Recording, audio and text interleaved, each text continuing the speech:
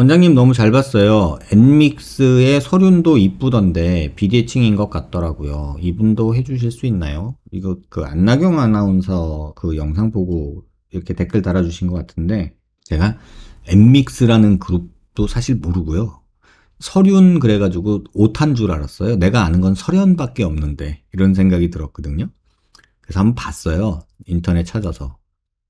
그랬더니 이렇게 생기신 분이더라고요. 제가 이걸 보고서 딱 느낀 게 뭐냐면 이게 사람이야 인형이야.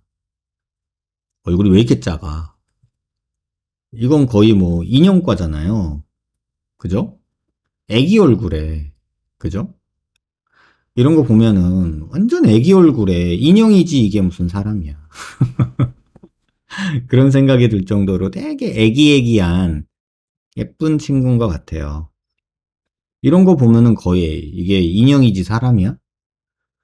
이런 생각 안 드시나요, 여러분?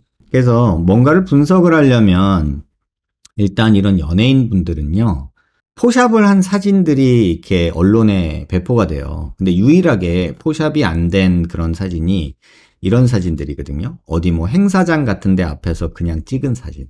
기사처럼 나오는. 지금 보시면 제가 그걸 뭐 사진 하나 캡처해 온 건데, 사진을 제가 이렇게 삐딱하게 해놨잖아요. 왜 그랬을까요? 지금 배경 보면은 이렇게 기울어져 있잖아요.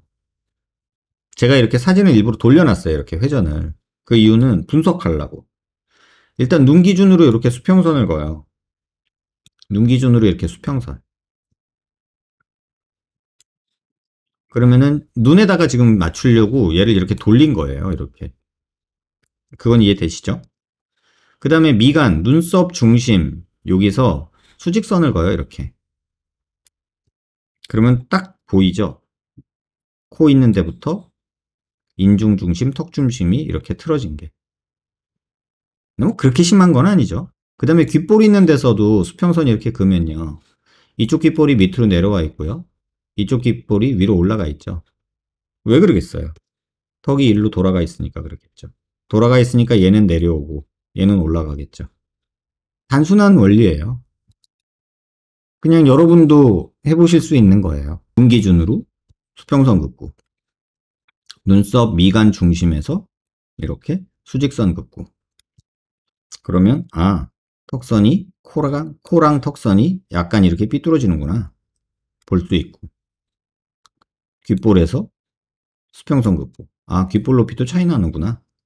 뭐 좀 머리 때문에 안 보이긴 하지만 귓바퀴 위에서도 이렇게 그려볼 수 있거든요. 아마 귓바퀴로 그리면 여기 귀가 더 위에가 있을 거예요. 이런 식으로. 뭐 이 정도는 여러분들도 해볼 수 있을 것 같고요. 뭐 비대칭이 있냐 없냐가 중요한가요? 이게 인형이지 사람인가요? 이게 이제 워낙에 있던 사진이에요. 완전히 이쁘잖아요. 이렇게 보면 턱은 똑바로 됐죠. 아까랑 다르게 턱은 좀 똑바른 느낌이죠. 근데 코는 살짝 이쪽으로 휘어 있고 눈 기준으로 보면 눈은 위로 올라가 있고 입꼬리도 살짝 이쪽으로 올라가 보이죠. 그러니까 비대칭은 여러분 누구나 있어요. 근데 이상하게 성형수술하는 분들이 비대칭에 무슨 뭐 광대가 조금 비대칭인데 수술하면 고쳐지나요? 뭐 이런 얘기하고 사각턱을 수술했는데 뭐 눈이 삐뚤어졌어요. 뭐 이런 얘기하고 그러는데 여러분 비대칭은 누구나 있어요. 그리고 이분도 잘 보면 눈도 달라요. 왼쪽 눈보다 오른쪽 눈이 왼쪽 눈보다 살짝 커요. 뭐 이런 비대칭 다 있죠. 뭐 눈 사이 거리도 아마 다 다를 것이고 콧구멍 크기도 다를 것이고 비주도 좀 휘어 있고 지금 다 그런 게 보이거든요. 근데 그게 뭐 중요해요. 우리가 뭐 컴퓨터 미인 찾는 거 아니잖아요. 비대칭은 너무 심하면 보기 싫은 느낌이 있을 수 있지만 지금 이 정도면 이게 사람이에요. 인형이지. 너무 이쁘잖아요.